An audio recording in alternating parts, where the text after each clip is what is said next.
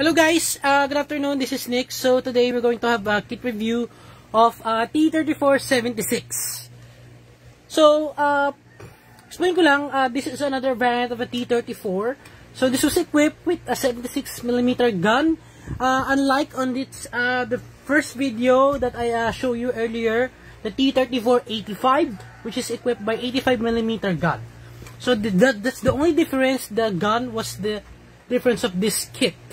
Then,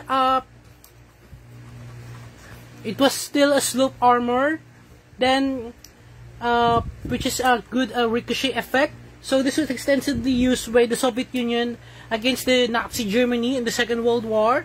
So this was proven effective because it's highly mobile, good mobility, good firepower, and good armor of these tanks, of these two Soviet tanks of that time.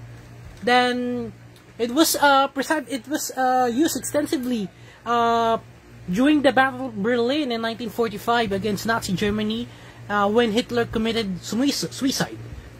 So this was the tanks rolling in Berlin.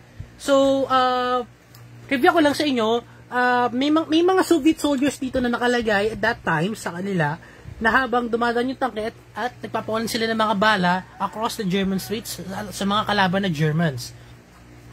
Pansinin nyo, this was the kit na ginawa ko on my own. Nilagyan natin siya ng kunyaring earth effect na madumi, mud.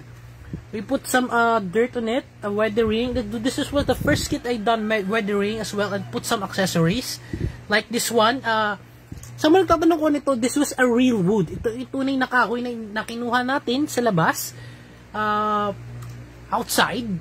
So I can't afford to buy the wood that I just purchased some online like modelers did.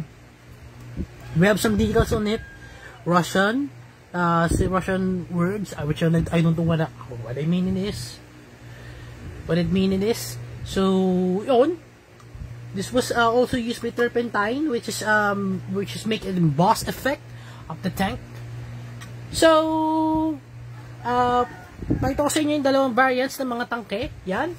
Again, this is a T34 85 on the left, and the right side is T34 76, powered by a 76mm gun and the 85mm gun on the T34 85. So this text was featured in movie T34. The story was about I think it's POW Russians against the Germans. Then they fought against Panther, and they defeated the SS commander at the final battle at the bridge. Then that's it, the end of the battle. So that's it for today. This is Nix, and please subscribe to my YouTube channel and have a wonderful day.